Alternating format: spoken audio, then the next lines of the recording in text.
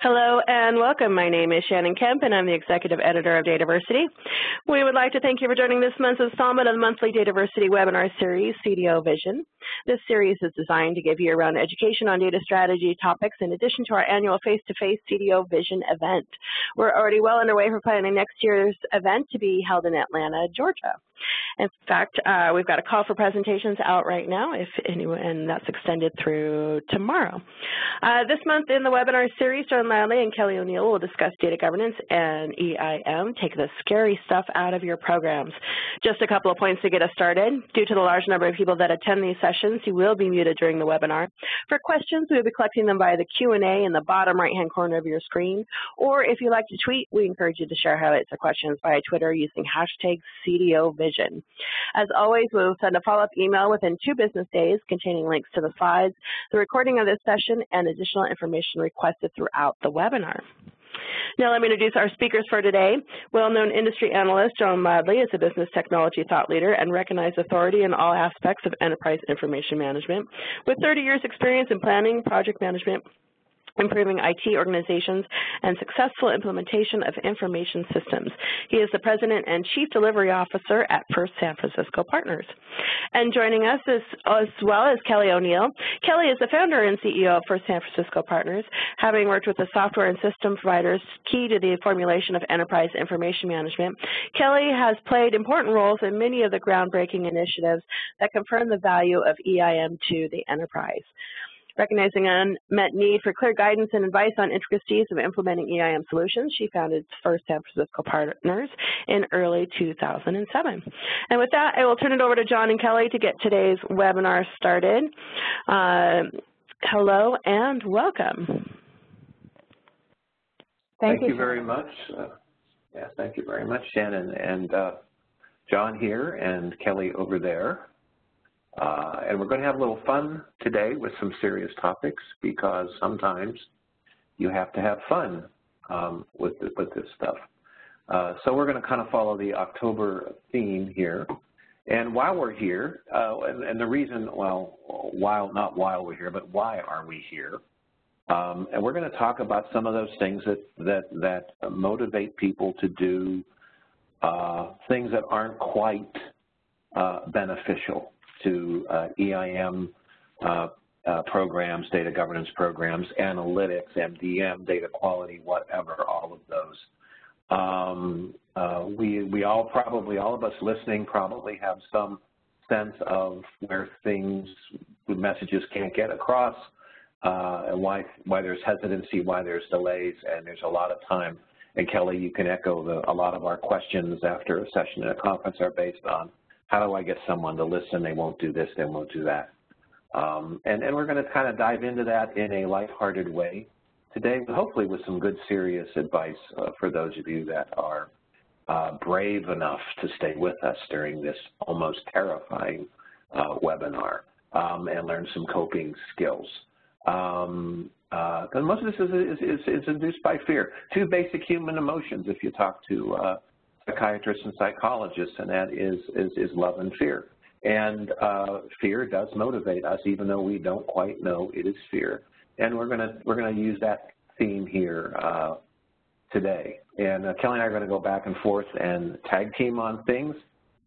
We have a list of scary things, and it's not the spiders and the pumpkins and the hands and all of that, but it's just some topics. I'm not going to read them all. They're there for you to look at when you downloads or whatever, but it goes across a bunch of scenarios, a bunch of things people say, and we're going to look at what those fears that come in that topic are, and then we're going to look at what some of the responses you could have. Along the way, we're going to see a lot of Halloween scary things, and for absolutely no prize whatsoever, other than our acknowledging you during the Q&A session, if you can guess the media or source of the picture we're putting up there, then you might be able to embrace 2.4 seconds of fame here on this webinar. So pay close attention and have your fingers ready to ask us questions and submit some things. So the first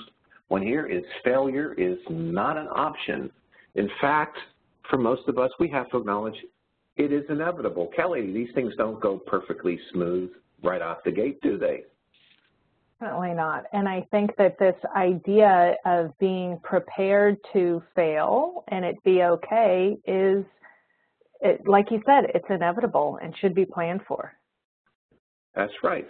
So when the poor soul here in the picture did pick out the brain from a Mr. A, B, and normal, there was some chastising going on, but he didn't get fired because, as far as I would know, he was in the rest of the movie. Some things you might hear on this is I need to focus on my area. This is distracting. I don't have time. It's never worked before. One thing I heard very recently, which I really enjoyed, was our data is like the weather around here. We get the first number and we ignore it because we know it's going to change tomorrow. And you know, those are signs of people not being particularly enthused or engaged. But to Kelly's point is there should be no penalties.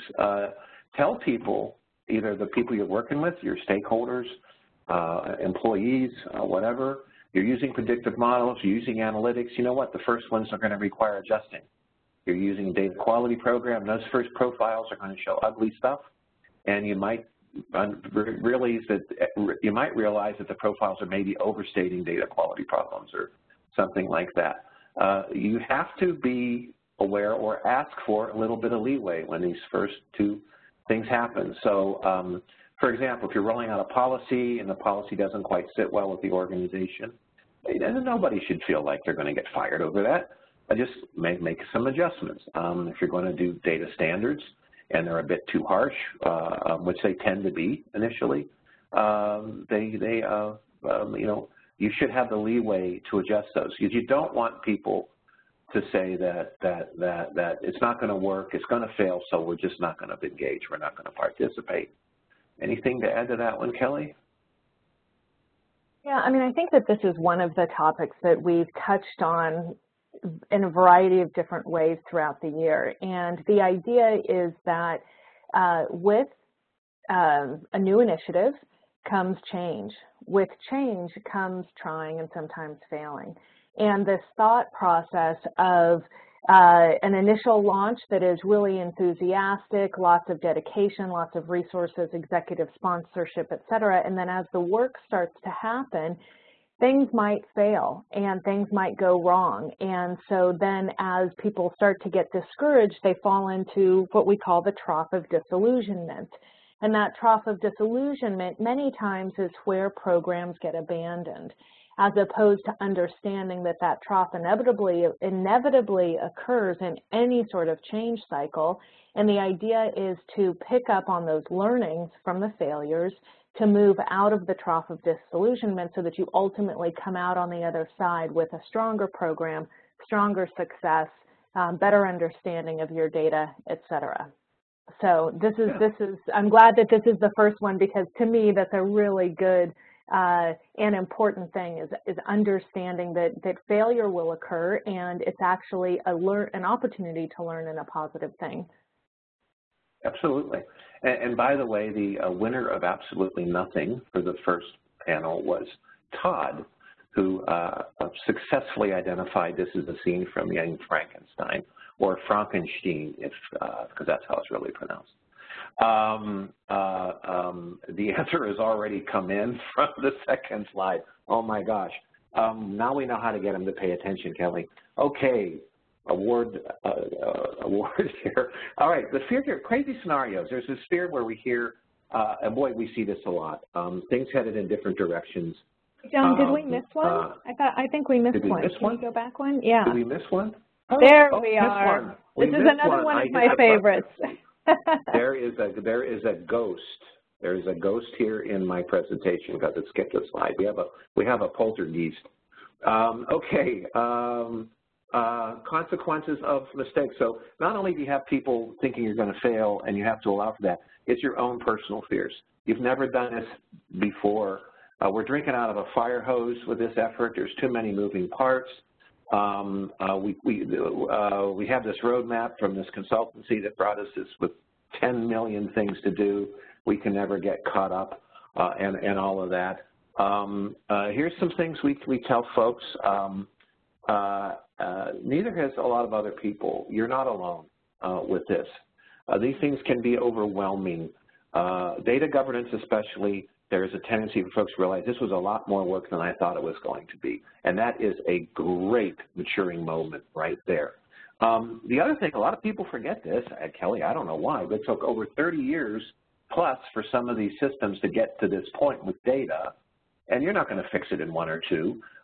We've seen some CDOs in the last few years move on from their jobs because they didn't work miracles in the 18 months they were given to work miracles, and that's frankly unfair to the chief data officer.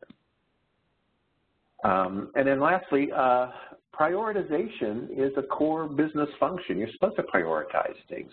Do what helps the business earlier.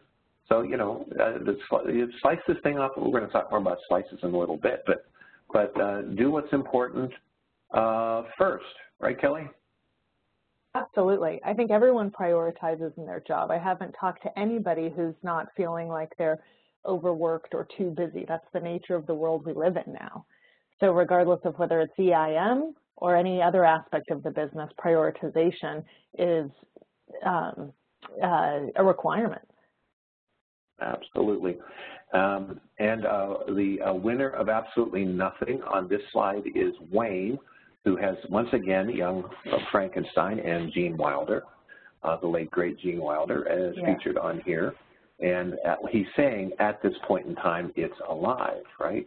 So now let's go to this other slide, which someone has already got the correct answer for. Who doesn't have, Kelly, who doesn't have a whole bunch of stuff going on that seem to be disparate areas in the EIM world, but nobody's talking to each other, right? That's right. Yeah. So this is manifested by, you know, there's the MDM program over there, and then the analytics program, and you've got consulting firm X and IT working here, and consulting firm Y and the business area working over here, and they've never talked to each other. You've got IT doing something for a business unit, and the business isn't paying attention because they don't want to talk to IT, because they don't like them. Or you have the executive vice president getting everything they want. The squeaky wheel has been greased, and they have their consultants in there, and it's the darling effort, and there's been no balance or business alignment done, but it's out there banging away anyway. And the scary part is, and because we're talking about scary things today, is all three of these can be happening at the same time, right? That's the real scary part. Kelly, I'm up about, maybe I can count maybe on 2 hands, but I'm somewhere between 5 and 10 big organizations in the last 4 years I've talked to that are doing exactly this. 3 things headed in different directions, and it's all the same discipline. And I think the irony is that many times they know that they're headed in different directions, and it's difficult to break down those walls in between groups that have accountability for a program and what is an enterprise accountability. And if someone's given the requirement to execute a program, many times, especially in the form of master data management, people associate it really tightly with a project, then they go off because they've got a time commitment, a budget commitment, et cetera, and their incentive and potentially a bonus is based on the successful delivery, as opposed to an integrated delivery approach based on the fact that the data is being used also in the analytics program, also in the data governance and data quality program. So I think that organizations actually set up these silos and these walls sometimes purposefully, which is scary. It's scary, and we're talking about scary things. The other scary thing is I've had conversations and interviews with EVPs or VPs, and I've said, yes, I know this is going over there, but what can I do about it? I've told them we really should do something more integrated, and they go, no, you know, or they did, and some of the other excuses we're going to see here in a little while. That's where we come up with our remedy, which is, and this is a real simple one-step one. We've talked about this during the year, is technical debt and data debt. we don't need to go into it now, and listen to our metrics presentation we did a few months ago, or just send us an email, whatever. You can measure the amount of technical and data debt you are accruing by doing this. Right? It is not that hard to measure it nowadays, and if you show that number to somebody and they do ignore it, then the onus is on them because you've showed them a pretty scary number, and we're talking about scary stuff today. The winner is Maxine on that slide, who nailed this one within a nanosecond of the slide coming up. So there we go. That's pretty good. And of course, that's Macaulay.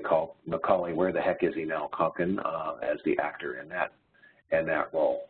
Moving on, let's see if the ghost doesn't get us and we can go from 6 to 7. Yes, we can. There we go. Again, different directions.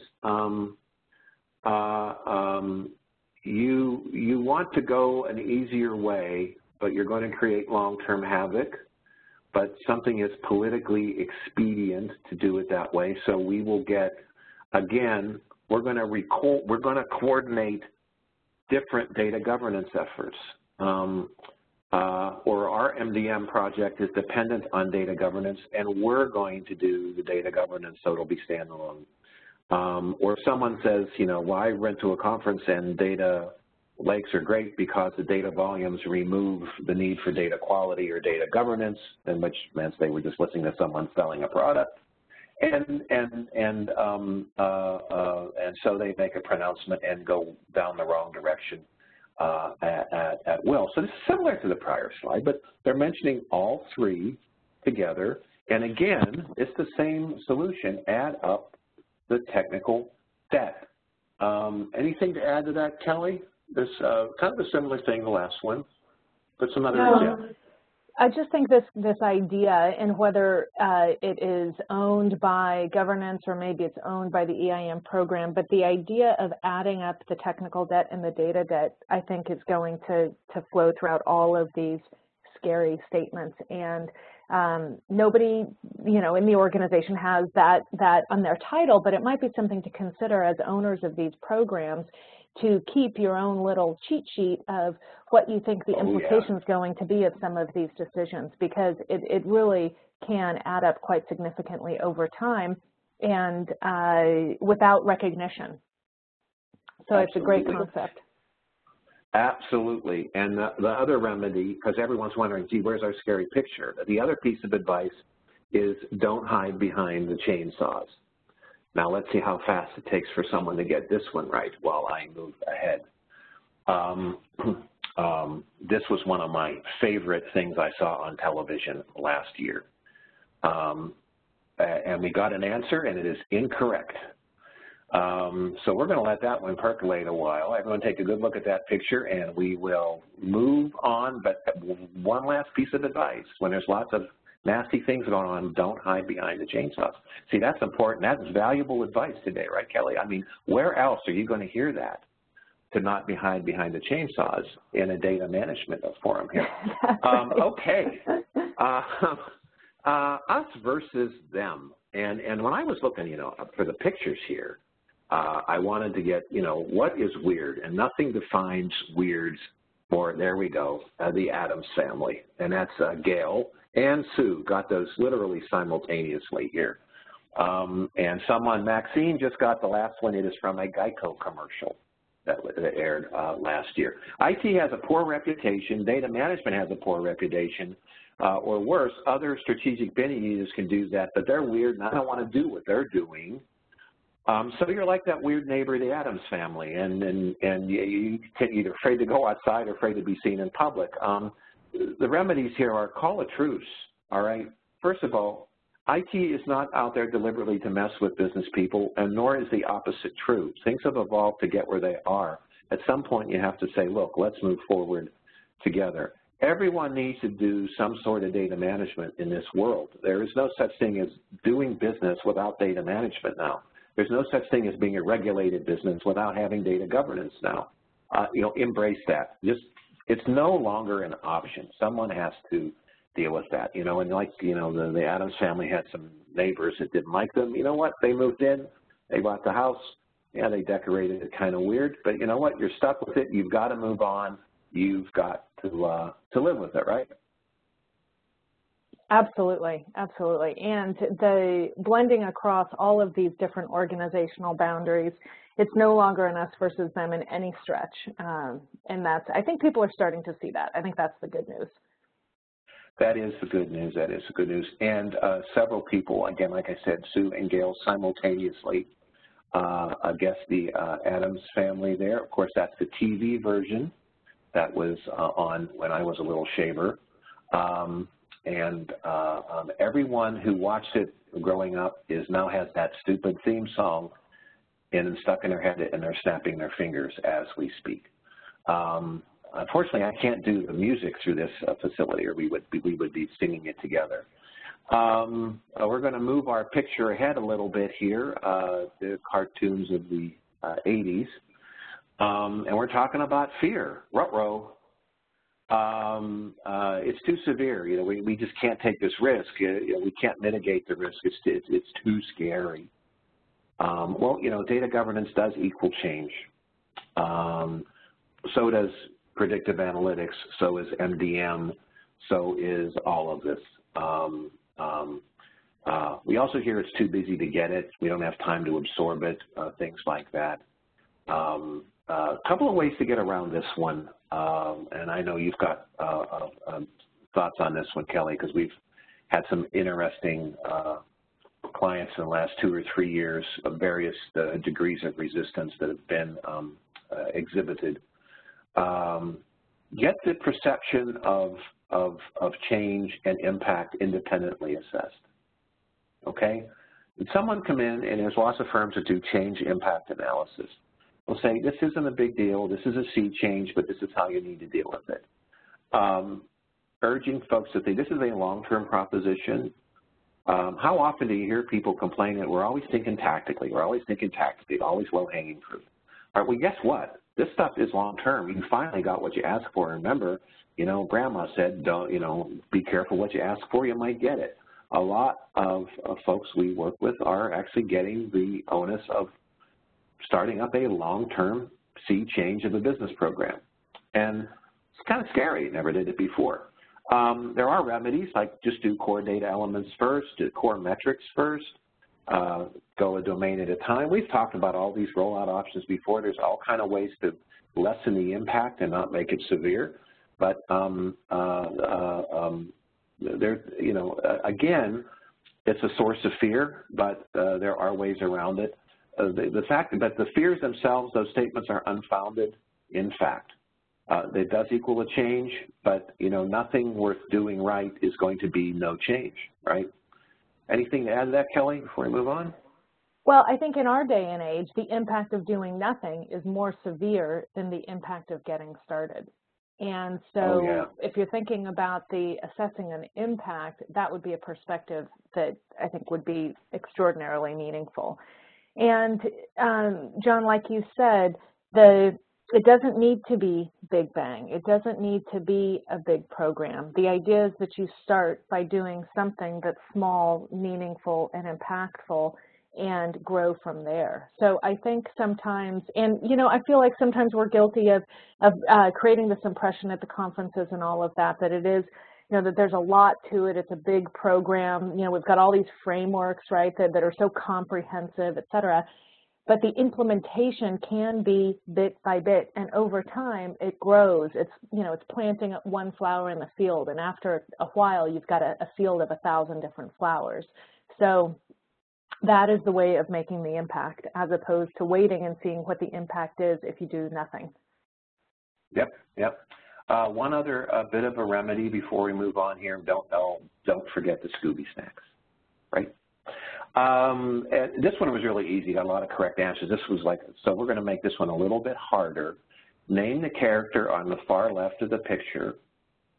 All right, and also name the personality or actor who provided the voice of that character, and we'll see what kind of trivia knowledge we have out there in the area of cartoons. There's some rapid Googling happening right now. Bang, yes, there's people that yeah, so there we go. We had 3 people, Noel and Todd and Gideon all guessed that Shaggy is the character, and Casey Kasem, the great disc jockey in the American Top 40, was the voice of Shaggy. Oh, very, very good. Oh, another problem. This is such a smart group here. Well, they're already snapping in names to the next one, and I haven't even answered the question. But I got a twist for you folks that are typing furiously away right now. Just wait till the end of this slide. All right, another monolithic strategy. Boy, have we heard that. Oh, this is just like ... Insert your expired program here, right? However, there's something else that we see here when people say we're not going to do a big bang. We're not going to get into that. We're going to be incremental because we're not going to do it like that other thing we did that was a big bang. And then we start to look at roadmaps and how things are rolling out and do assessment of current programs. And what we find inevitably is without conscious effort, people are sneaking towards a big bang. We just recently, not where I'm sitting now, but with another client recently, looked at everything. I said, do you realize you've crafted a big bang here for yourselves? Oh, no, it's incremental. We incremental are doing 4 different work tracks, and they all get implemented on the same day. No, that's a big bang, okay? And a lot of people will think it has to be centralized, and people don't consider, even with all the literature that's out there, that federation is really, really important. So the remedy here, you know what, we've learned a lot in the last 5 to 10 years about these types of projects. These things are becoming more and more successful. You're going to see stuff from us coming up next year that we're getting ready for, of success stories, and the ads, the more and more analytic success stories and governance success stories, they are adding up like crazy right now. So no, folks, this stuff can work, and you need to convey that to people. You need to create value, though. You need to show value. It's not just putting in the tool. Putting in the tool and getting the tool lit up is not success. You need to show business value. And the last thing is, a lot of us have strategies out there, and they go, why don't we implement our roadmap that the consulting firm did with us? Well, because you don't know how to execute, and no one bothered to learn how to execute on a roadmap. And it's a useless vehicle unless someone has told you how to take action on it. So that is the other remedy. Before we wrap up here, Kelly, anything to add on that? Yeah, I think just a couple of things. I think one is we've learned a ton as an industry. I think the other thing is if you hear a comparison, it's just like, you know, this other failed program. That's a learning opportunity as well. Why did it fail? What were the challenges? How can we prevent it from happening again? What can we learn from it? Again, failure is going to occur. So how can we learn from that failure rather than repeating it? So I think that that's one thing. And I think the other thing is, in terms of tying it to a strategy, it can't be an isolated strategy. It needs to be tied back to the core strategy of the business. So if there's not a clear link between the data strategy or the information strategy and the business strategy, then people will start to lose interest over time. They won't have the stamina to make it through the trough of disillusionment. And they won't necessarily see that the resources that are being requested are meaningful and will have an impact on the way that they're taking their business anyway. So, for example, moving from a B2B business to a B2C business. A lot of companies that have traditionally sold through distributorships are trying to create a relationship with the customer directly. It's happening in every industry. We've got a client who's looking at that right now, and that is a corporate strategy, and that has a huge information and data impact.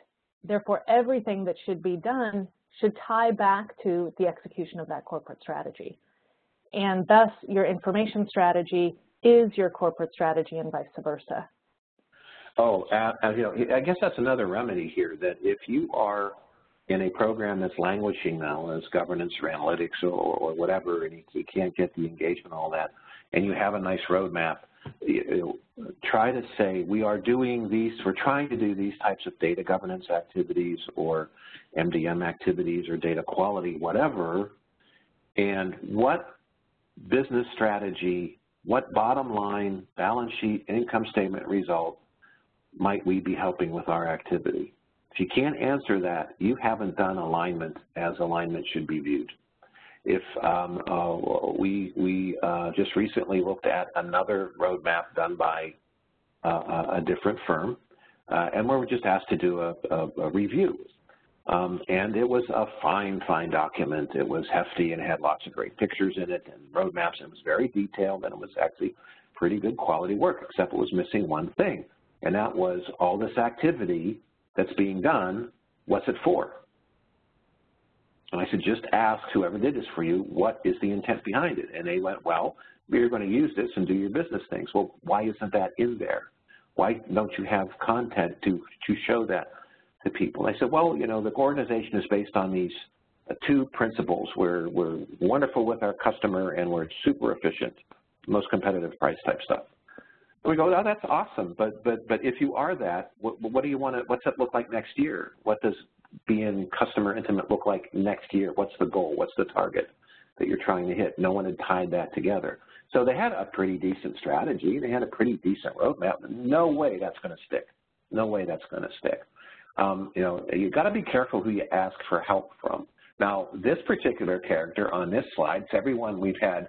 Let's see, we have Maxine, Micheline, and Wayne have correctly identified Michael Keaton and the movie Beetlejuice, but here is our little twist. You know, don't say Beetlejuice 3 times or you are on your own, right, if you remember the movie. But notice how I spelled that.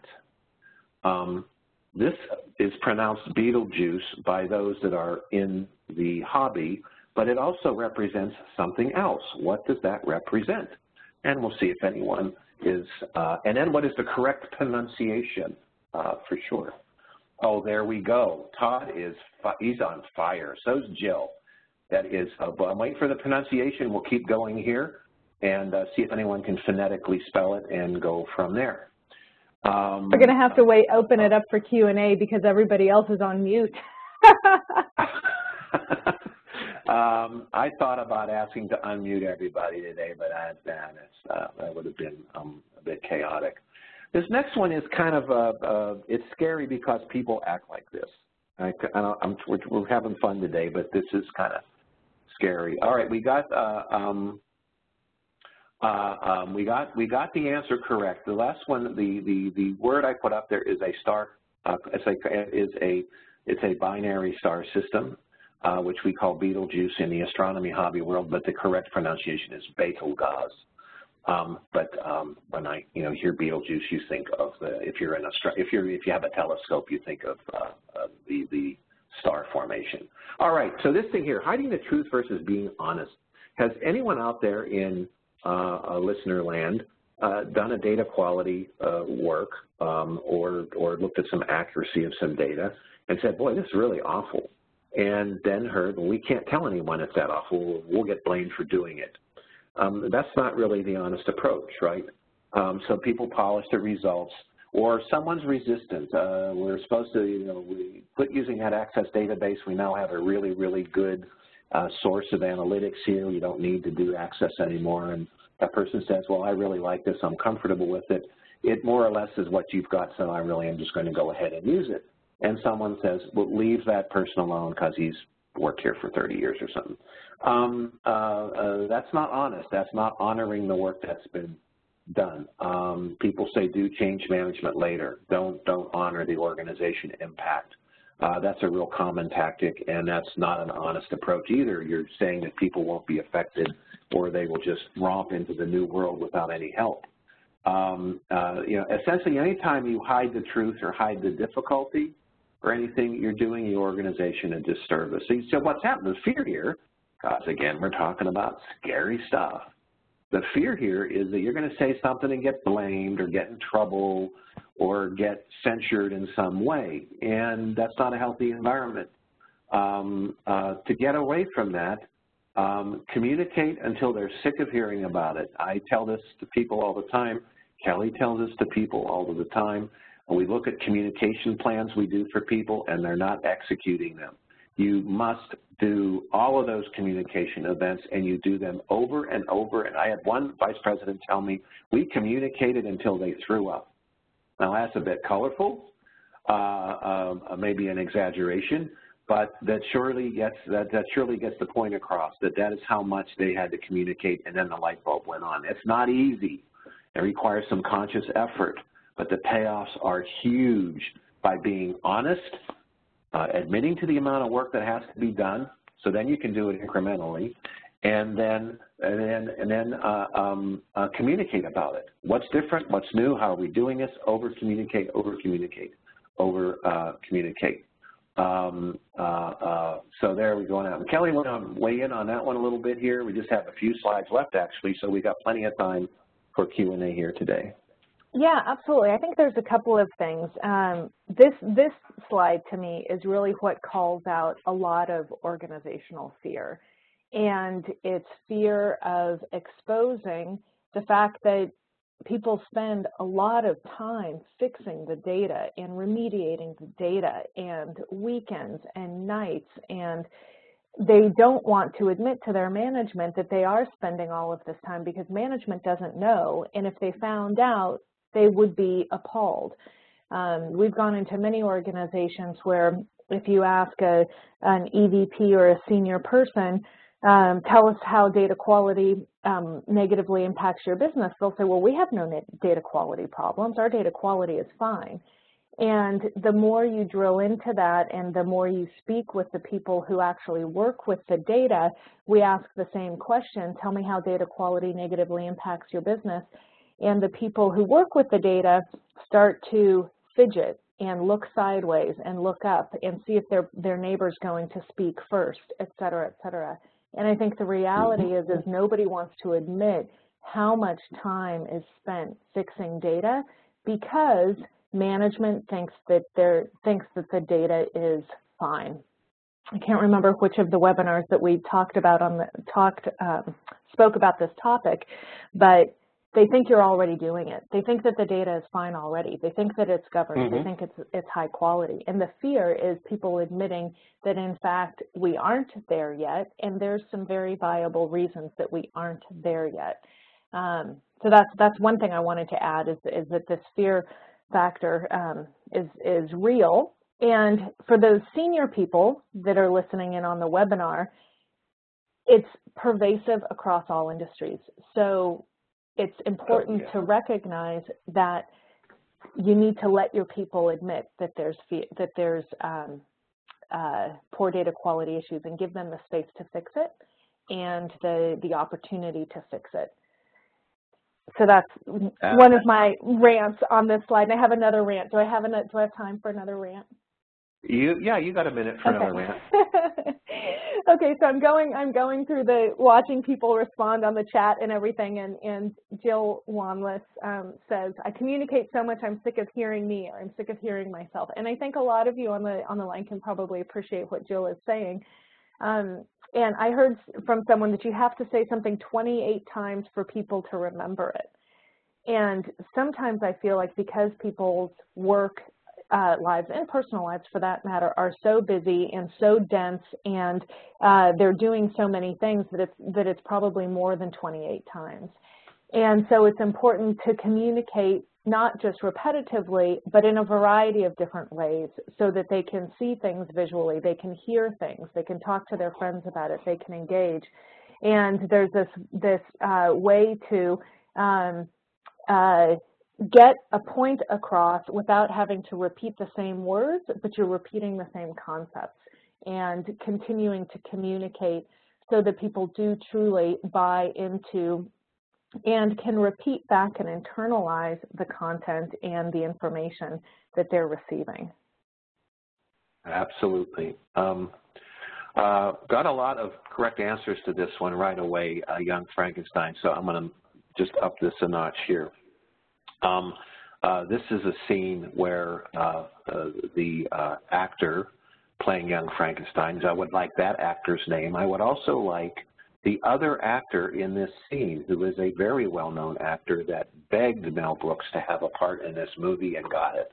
And I would like to know the name of that actor who was also in the scene, who actually lit the man's thumb on fire.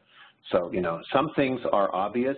Be honest. Dude, your thumb's on fire. All right, just point it out. no one's going to be upset. Oh, there we go. We got Peter Boyle there, and Gene Hackman. Very, very good. This is a sharp group here. All right, losing the big picture. This is we hear this manifested, and we already got the character. But okay, what's the show? What's the TV show this is from too? And we already got the and the Adams family's already come in. Boy, they're quick. So we hear low-hanging fruit, a proof of concept of data governance. Really, things like that. Losing sight of the big picture, wanting to do little bits because the longer. And the fear here is that when someone in management says, I want a proof of concept, I want low-hanging fruit first, what they're really saying, and this is the absolute truth, is they don't understand your target vision. And actually, this is good feedback for you to actually go back and communicate some more because the light bulb hasn't gone on. So they want to see a proof of concept. Again, means they don't know what your vision is. And don't take that personally. Whatever method you used to present the vision, you didn't accomplish your mission. Go back and try it again. The other thing is there's a real difference between doing something that's tactical because it can be non-aligned and non-strategic. And remember what Kelly said about alignment. That is so really, really important. And if you do something one-off just to keep someone's attention, great. You've got their attention. But inevitably, subconsciously or consciously, they remember that what you did is not tied to that business strategy, and it really didn't move the organization farther down the road towards that strategy because you didn't connect it. So in the long run, low-hanging fruit to me, and I will just claim personal with this, I don't want Kelly to get in trouble, is bogus. It is an excuse to not execute, all right? There are intervals and increments, which are short-term deliverables. Low-hanging fruit does not fit that category unless it is strategically aligned to the long-term vision. If you're just throwing something on a wall to look like you're busy, you're doing everyone a disservice. Let's go back to the other slide where people aren't being honest. You really have to think hard to get it connected to the strategy. This is an enterprise issue. It's a long-term consideration. You just have to find the right way to present it. There's someone else who said they hate that phrase, low-hanging fruit, so they are obviously a genius like I am. Anyway, Kelly, I know this is something I am on the soapbox about. I don't see you have anything to add to this here in the next few minutes. No. You can stay on your soapbox. Oh, well, thank you very much. Thank you very much. Well, let's go on. I think this is our last one, and then we're going to go into the Q&A here. Keeping management engaged because everyone's afraid. Wow, bang. Gideon, got it again, The Shining. All right, who's the actor? Which is easy. You got to be, boom, boom. Maxine comes through again on that one. Jack Nicholson. Here's Johnny. Anyway, fear, ineffective sponsors. The sponsor, you get a sponsor, and they're really cool, and they're really hip, and they're really on board, and then some resistance hits, and you hit a rough patch, and your sponsor sends a direct report to your meeting because your sponsor is now afraid of bad consequences. And then you get distractions and bad status reports and ineffective issue resolution. And at that point, your sponsor has gone over the way of the shining and has been possessed by the dark side. I should put a Darth Vader picture there too, because they've gone over to the dark side. All right. Anyway, remedy here. Hey, leadership, walk the talk. That's all you have to do. All right. Present evidence all the time that you're supporting this. That's how we know you're engaged. We actually do a formal sponsor evaluation. We have a little sponsorship engagement scorecard. We do. I'm sure that there's other similar vehicles out there, but we actually will sit down with the sponsor and through an interview we can find out if they're really on board or not, and then recommend possibly rotate another sponsor in there, which, by the way, is our other remedy. A lot of people say, I can do this, but I can't do it forever. I don't want to do this forever. Rotate your council chairs, rotate your sponsors, rotate your champions. Let people take turns doing this. That spreads the message. That spreads the wealth. Anything else on that one, Kelly?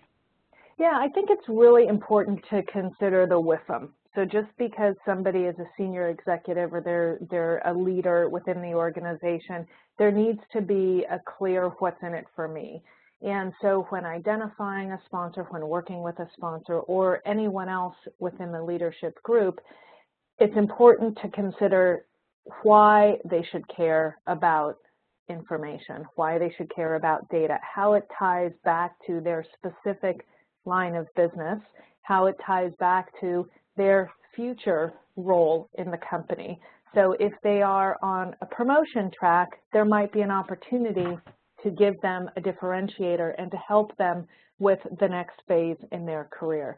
So the WIFM for the leadership group is extraordinarily important to keep them engaged and to make sure that there is that level of personal contact with those leaders.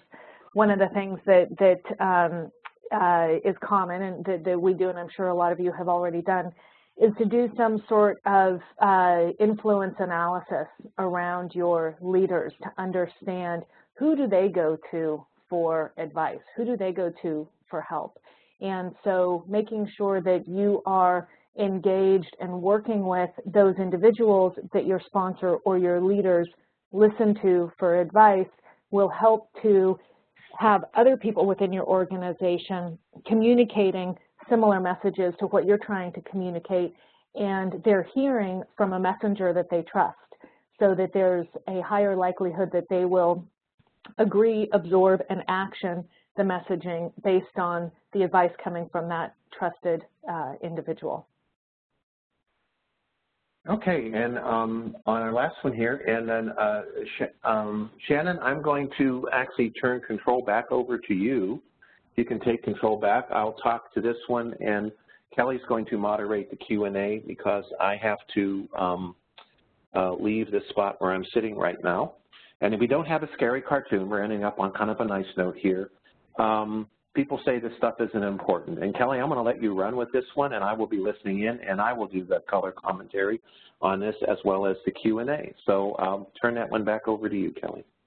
Sure. And so a couple of things, and I think that this is a nice way to kind of wrap everything up in the sense that the fear and the concern is that it's pie in the sky. We're not quite sure why we're doing it. We were told that we needed to do it at a conference. There's not a clear view of why this is important and also what the outcome will potentially be. Another issue that comes up in terms of it not being important is that the expectation that the data is already within a state of being usable, understood, consumable, and so therefore trying to go through lots of additional effort is too expensive and irrelevant. Just give me the data and I'll figure out what to do with the data myself. Thinking that anything around information management is tied to IT is another big concern, and that is one of the things that reduces, in many people's view, the importance of information and data. So what are some of the things that we want to do about it? So the planning and the visioning components of this, so that it isn't pie in the sky, that it is truly aligned to expectations, and it's a very clear message around what is the vision, what is the picture of the future that you're going to have, what is the purpose that you have in executing this program, what is the plan in which you are going to deliver this program, and who participates. So that sort of 5-step process that we talk about is a way of creating a communication to make it real and to tie the execution back to the purpose and the vision. And there is work associated with developing it, validating it, getting your leaders involved with doing the work and communicating it as well. Another remedy, ensuring that this is identified as a budgeted and prioritized effort. Thinking that this is something that can be done as a skunks work project is a short-term viewpoint, because at some point there needs to be greater investment in the way that data and information is managed, governed, and shared Just like there's additional investment anytime there's a new view of the importance within the organization. There will be additional investment in the consumption of the data, whether it's through an analytics project, whether it is looking at a big data infrastructure, et cetera. So therefore, the analogous investment needs to be made in the data and information that feeds into those efforts as well. And then I think the idea that talk about the funding in the very beginning and start thinking about how that funding is tied back to the value, and the strategy should indicate why the funding is actually a good investment, should articulate the cost analysis as well as the benefit analysis. I'm very hesitant to say ROI, just because it's very hard to look at a true return on investment, not the risk of incarceration, but the return on investment from a short-term perspective. So those are some thoughts in terms of trying to elevate the importance of information management and of data within the organization. And of course, to make sure that it is viewed as an asset, just like any other asset within the company. And I think that that's the most important thing as we wrap up here, is to think about the fact of communicating around how it is important and the fact that it is an asset just like any other. And with that, I think we're going to go to the Q&A because we've got about 10 minutes left. So. Perfect. Thank you, Kelly, and thank you, John, for this fantastic presentation, for this very scary presentation. Just a reminder, next in the series is Real-World Data Strategy Success Stories. That is happening on November 3rd. And just a reminder, I will be sending a follow-up email within 2 business days with links to the slides, links to the recording, and anything else requested throughout. You know, Kelly, backing up to when you guys were talking about communication and quality, can you give examples of how you communicate in this scenario and any tricks for ensuring your communications are read? So a couple of things on that. One of the things that I always challenge people to think about is how to communicate outside of email, because everybody is inundated with email. People prioritize what they read, and that because you can easily get deprioritized, that is a risk associated with using email as a communication vehicle. So when we think about all of the other communication options, one thing would be to get your communications group, if you are, at a large company that has a marketing communications group, an internal marketing and communications group, leverage them as much as possible. So that's one thing, to start embedding it into the communications within the company. The other thing is I would think about it as who you need to communicate with and targeting your communications to those audiences specifically, and participating face-to-face as much as possible or in some sort of conversational manner. So that could be participating in departmental meetings or quarterly meetings that those organizations have. It could be doing lunch and learns. It could be doing a roadshow. It could be bringing to your different field offices something that would be compelling to them to help communicate why information is important to those different field offices. Anything that can tie into communication vehicles that are already occurring, or a communication approach that already occurs within the organization. Anything that you could do around video, anything that you could do in which your peers participate in video. I know that Jill, who we talked about earlier, did this fantastic video a few years ago that was focused on why data governance is important, and it, essentially went viral within the organization because people wanted to see how their peers were participating in this video, whether it was for amusement purposes or whether it was to be impressed with the group. The idea is it was visual, it was involving their peers, and people really wanted to see it, and by nature of wanting to see it, they heard the message. So I know that's a long answer, but communication is so important, and it's really important to be creative around the communication process.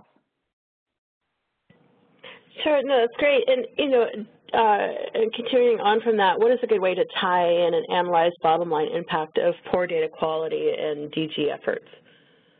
So the easiest way to tie poor data quality and therefore the requirement for data governance is around productivity and usage of the data.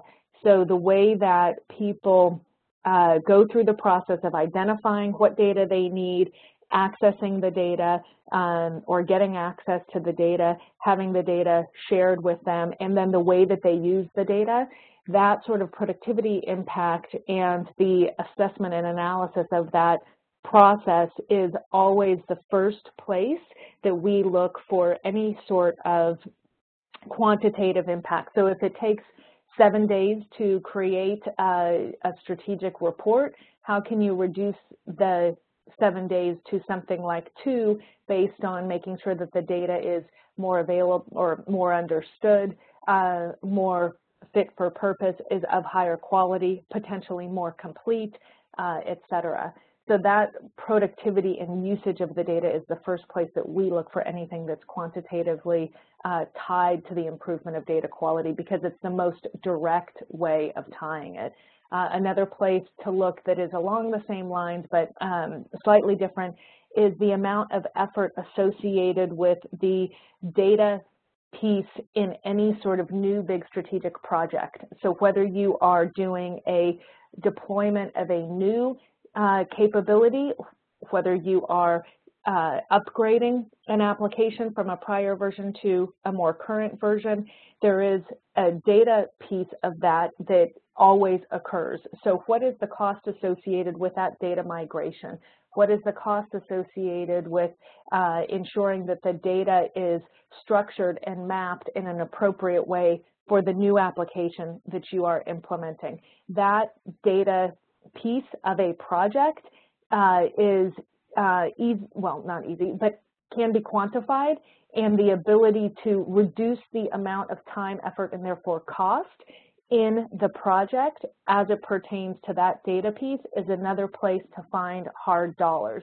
Now, the negative of that is that you're always looking in the rearview mirror, but if you're able to say, and you can demonstrate trending over time, where you have reduced that data component of project initiation, that is something where you can deliver clear value to the organization. All right, we just have just a couple minutes left, but I think we've got time for another question. And this is one that we hear quite often. Our current issue is associated with a group we roll up into our quote-unquote ineffective sponsor. We sit in IT, which has caused major issues with funding the build out of our IAG DG capability. Any thoughts on how to address this? So the challenge of having an ineffective sponsor, not getting the credit that you need, being exacerbated by sitting in IT, I think that the first thing that I would say is to look at how you can have an impact. What is that impact, and how can you start to quantify the impact? And if you can't quantify it, where can you find those stories and those anecdotes that will be relevant to the rest of the organization? And so that is one way of doing more or less a grassroots effort where you are looking at how you can improve operational processes, improve the consumption of data or the usage of data by improving data quality, data understanding, et cetera. So that would be one thing. The other thing I would look at is how does your corporate strategy impact the view of data? So I would go back to what your, 2017 goals now, as we're looking into 2017, and what are the implications of not having good data to the execution of your corporate objectives? Now, going back to the slides, that might be too pie in the sky. So how can you get down to your divisional objectives, your departmental objectives, and tie data specifically to it? So for example, if you are trying to acquire a new customer base, maybe you are shifting from a business customer to a consumer customer? What is the data requirement to A, identify that new market, B, understand how to go after that new market, identify whether you already have customers within that market, et cetera, et cetera. So by tying the actual data and information management pieces into the written, approved, and distributed strategy is the kind of top-down way to go, and then the bottom-up way to go in terms of those specific anecdotes, stories, and potentially quantitative benefits. So those would be the two tactics I would take. And of course, that's a big question, and so more than happy to take an email or a phone call and talk about that further. And just a well, we are right at the top of the hour. Oh, John, you're breaking up. But I'm sorry. Just a third one is tell that person that no matter how hard they work, they're not going to succeed. That might open their mind to another sponsor. Sure. And again, we are right at the top of the hour. Just want to thanks John and Kelly for another, again, fantastic presentation. And thanks to all of our attendees for being so engaged in everything we do. I'll get the remaining questions over to John and Kelly for you. And just a reminder, I will send a follow-up email for this webinar by end of day Monday with links to the slides and links to the recording. I hope everyone has a great day. Thank you. Thanks, everyone. Bye-bye. Boo.